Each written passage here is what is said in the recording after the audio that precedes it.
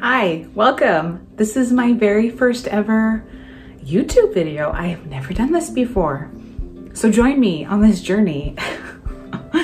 Yeah, I guess what people do is like studio vlogs.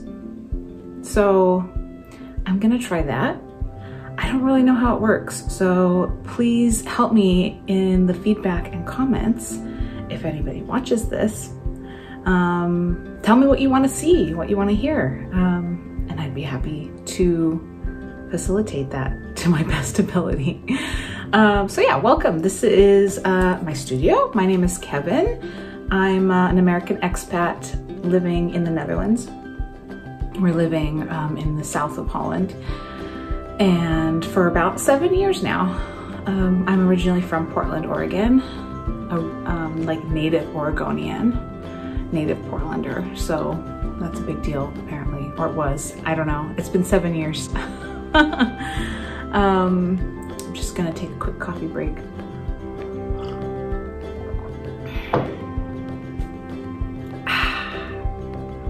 Okay, so yes, this is my studio. So I'm an illustrator and linocut printmaker. I've dabbled in other things, of course, as most artists do, but that's primarily what I do. It's been like 10 months since I have made a print, carved a print, because I had a baby 10 months ago, I guess almost 11 months ago. And yeah, so I'm trying to get back in the studio as best I can. And but yeah, mostly I've been doing digital illustration, so I really want to share some of that with you as well in future videos. But today I'm working on a new print, finally carving, getting back in the studio, so I thought that I could share a little bit of that with you.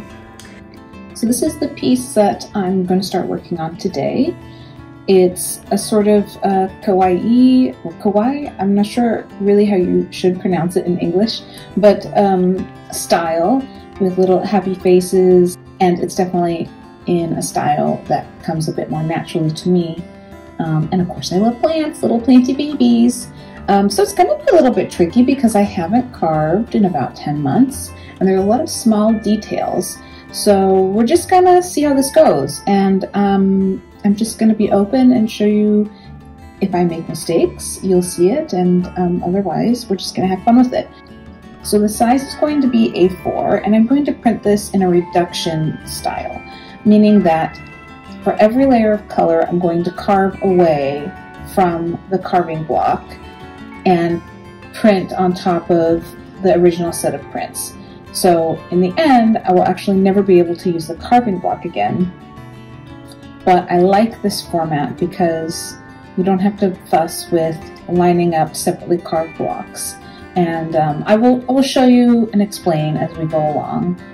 Probably this is going to be more relevant in my next video where we'll go through printing the actual print. So today I'm just carving the initial layer, which will have all the detail except for the white. The white will be carved away. So a little bit about the tools that I'm using today in the studio. They're kind of the tools I use all the time, to be honest with you. I do vary them a little bit depending on what kind of carving material I'm working with, but today I'm working with a standard gray linoleum. And so my preference, which is what I usually go for, is file carving tools. They're really rigid, they're high quality. I mean, you can't really get better than this. That said, I've never used flex cut. That's something I'd really like to try in the future. But I've had good success with file. For me, I really like just how strong and sturdy they are, and the curve of the wood is just really perfect for the palm of your hand. Maybe I'll do another video in the future about the numbering nomenclature and how to understand what they say, but I'm not going to get into that right now. So yeah, so I've got my file tools. I've got, actually it's a really cold and stormy day, so I've got my hair dryer, which I'm going to use to soften up the linoleum when I need it, because it is really cold upstairs in the studio. I'll have to show you, but it's just like windows all around except for the wall behind me. and the wall in front of me. So, so yeah, it gets very cold and I need to soften up that linoleum every now and again. I also have my handy brush because I really don't like having a lot of linoleum pieces build up on the surface and then it like sticks to my hands and then it just gets uncomfortable. So I really often clear off my work as I'm going. And what else do I have? I often work with a permanent marker. I use this especially with like the print that I'm working on right now, which has a lot of small details. And then I can go in and darken the space that I've been carving to see what else I need to work on, kind of give me an idea of what the final product looks like. And then I can go in and like detail around it. So I'll show you a little bit of that on the video.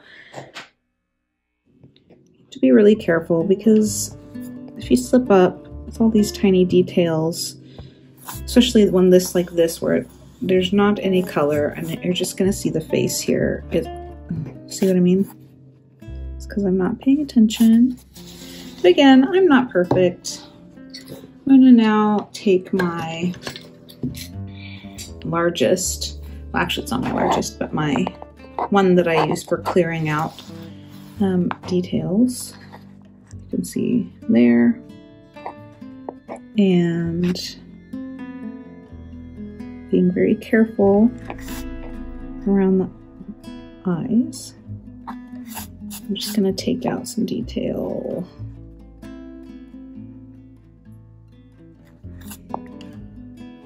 So around these small details, you have to be really careful to carve away. It's like when you use a knife and you learn when you're a kid. Cut away from your body. Well, you do want to cut away from your body when you're carving, but also need to carve away from any small details. Like as opposed to carving in that way, where I'm more likely to totally cut off an eye. I'll do my best to carve away. Something else I really wanted to say about me and my work, especially if you are watching this video, well I guess you are watching this video, but is that I'm completely self-taught. I don't have any formal experience. I've never worked in a professional printing studio, nothing like that. Please just remember that as I'm going because, you know, maybe some of you who do have professional experience or training at a university or something like that, and you're like, what is she doing? She's giving bad advice. Just remember that I completely figured all this out on my own, and I'm just doing it the way that works for me. So yeah, I just wanted to say that. And also to say that I really believe that anybody can do it. So if I can do it, you can do it. So hopefully maybe these videos will help inspire somebody out there to pick up some tools and just try, because it's just practice. Practice makes perfect. And also keep in mind that I haven't carved in about 10 months. So this is really like my first time carving since then. So I'm a little bit rusty. The design that I chose has very small details and I'm kind of like not gonna do the most perfect job, but that's okay. So I'm done doing the main carving for this reduction print. You can have a look here. Lots of small details in the faces. I think it turned out all right.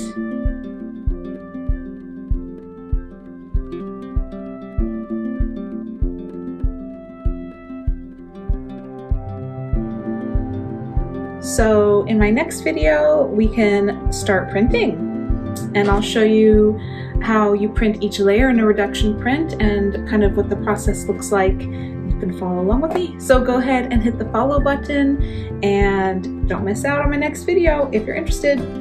Thanks for watching. Bye.